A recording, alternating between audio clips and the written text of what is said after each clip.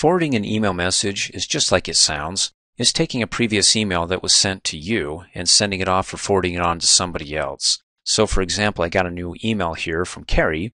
With it selected, I can come over here in the reading pane, get a preview of it.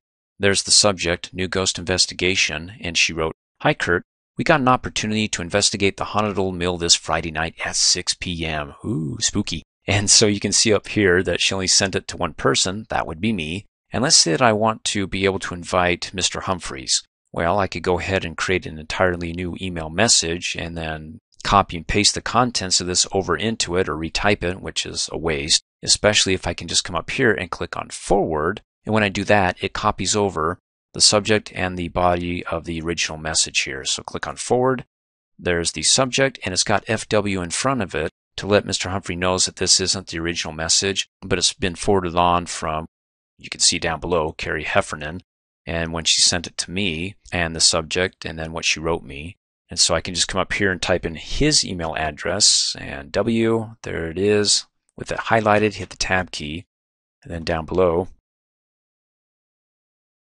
"Hey, Mr. Humphreys, are you free?" And when he sees that, well, if this wasn't a dead giveaway that there's more to the message than what I wrote because it's been forwarded on, then when he sees it down below after he opens it up because maybe he missed the FW, he can go, oh, well, there's more down, and it's from Carrie, and she wrote to Kurt about the ghost investigation this Friday night. Are you free? Oh, of course.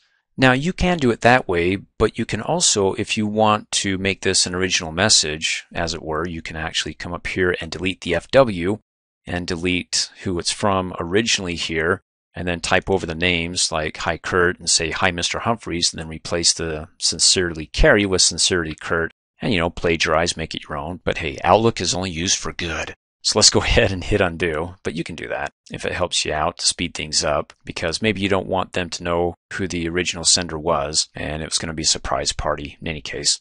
When you're ready, just go ahead and click on send, and away it goes. Now, as you recall in the previous training video on replying in the reading pane, you can discard it. If you do that, it moves it over to the deleted items folder, select it, and there it is. You can double click to open it back up. And it's got the message here that we typed in originally before we threw it away. Then we can go ahead and click send, and away it goes. Or let's go ahead and close out, go back to the inbox, and then go ahead and click on forward again.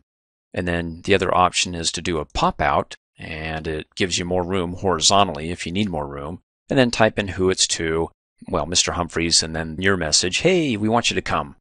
And go ahead and close out of that. Let's not save that. Now you can do it over in the reading pane, but like we covered in the previous training video when it came to replies, you can also do it over here by either right-clicking on the message itself, and in the shortcut menu, select forward. Opens it up over in the reading pane, in which case you can pop it out or discard it. I'll discard it. You can do it that way, or you can come up here on the Home tab to the Respond group, and there it is as well. Click on forward, or double-click to open up the message itself and click on forward there.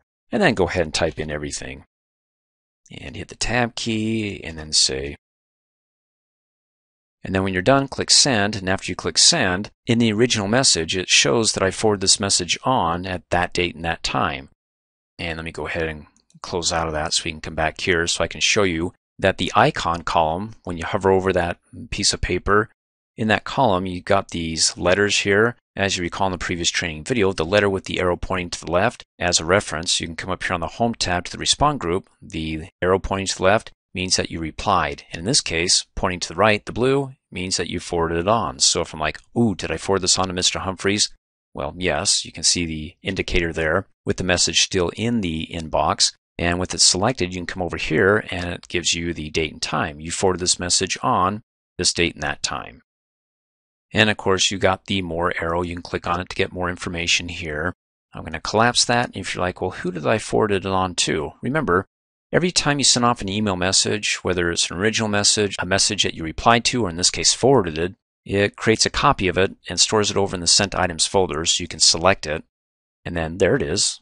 FW forwarded, New Ghost Investigation, and who it's to, Mr. Humphreys. But if it's being cut off, you can double click, or if there's additional email addresses, because you can include more than one email address in a forward, that it would list them all here. And of course, you can expand that to get the details and collapse that to give you more room. Let's go ahead and close out of that and go back to our inbox. Now, as I discussed in the previous training video, that when you get messages that have attachments, let's do this one right here. You can see the paper clips. When I look over here in the reading pane, yay, we've got 5 attachments here. That when you click reply, it removes the attachments, because when I reply back to Carrie, what's the purpose of sending back something that she already has? Unless, of course, I want to go ahead and make some changes before I send them off, but the reply option isn't going to work. If you want to keep all this and send it back to her, I think the quickest way to do that, or in this case, to forward it on to somebody else, is to do the forward, because the forward keeps all the attachments. When you click forward, there's all the attachments, the original email message. Go ahead and type in who it's to. In any case, discard that. And when you click reply, remember, it removes all the attachments. Let's discard that. Also, you can use the Preface Comments With feature, as we covered in the previous training video. In other words, when I select this and I click on forward, if there's a lot of information that I want to go to in greater detail and not type it all up at the top, but in reference to maybe all the statements or questions that Carrie sent to me, because again, I don't want to do more work than is necessary, I can, when I send this off to Mr. Humphreys, type in something that says, please see my comments below. And so down below, I can go ahead and type in my comments next to all the questions or statements that Carrie made, and I can preface those comments with my name. And this can be done by using the Preface Comments With feature. And to do that, let's discard that. As you recall in the previous training video, come up here, click on the File tab, go down to Options, and then select the Mail tab. And you can either come over here and click on Stationery and Fonts, and then go ahead and check Mark My Comments With KK. When you check that, and you click OK, you can also scroll down here to replies and forwards and check Preface Comments With KK.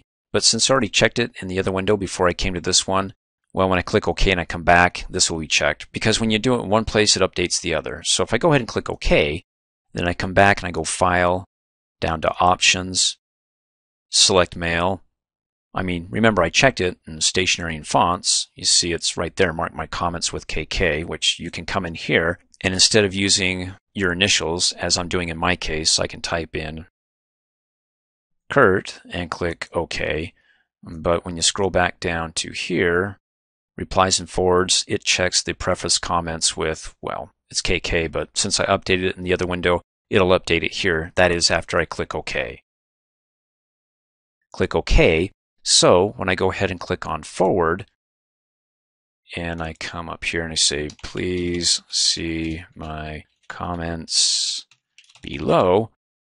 Once I get below the line here of the original email message, or this could be a forward of a forward of a forward, in any case, once I get below the line and I go next to like one of the statements or the questions and I start typing, saying yes, that'll automatically preface my comments with, in square brackets, my name. Or you can go back and change it to your initials, and this will happen wherever you click. And even when you hit the Enter key, it automatically inserts my name again, and I can just start typing. That way I'm able to easily address each statement or question, if there's more than one here, that is, in the original message, with my comments, and not have to come up here and then type in, well, for this question I want to reply here, and retype the question. Now, it's a lot easier, at least for me, to go ahead and just say, please see my comments or responses below, and then it starts it off with my name. And that can be very helpful, because when I send it on to Mr. Humphreys, and then he turns his on, the Preface Comments With feature, and he tags it with his comments below mine, well, if he forwards it on to somebody else, then they do that and it gets back to Carrie. She can go ahead and look at all the comments to see who made them. And it would be Kurt, and then Mr. Humphreys, if he wants to use his initials, WF, whatever his flavor is. In any case, when you're done, you don't want to use this feature anymore. Well, let's just discard that. Of course, you can come back up here, click on File, go down to Options, click on the Mail tab. Again, Stationery and Fonts, and uncheck it there, or just scroll down and uncheck it here. And then click OK, because what you do in one, it does in the other. Again, File, down to Options, Mail. Whew, that's a lot of work. Stationery and Fonts, and then there you can see it's been unchecked here as well. So, OK, OK. And then when I go ahead and click on Forward, and I just come down below the line and start typing, it doesn't preface my comments with my name.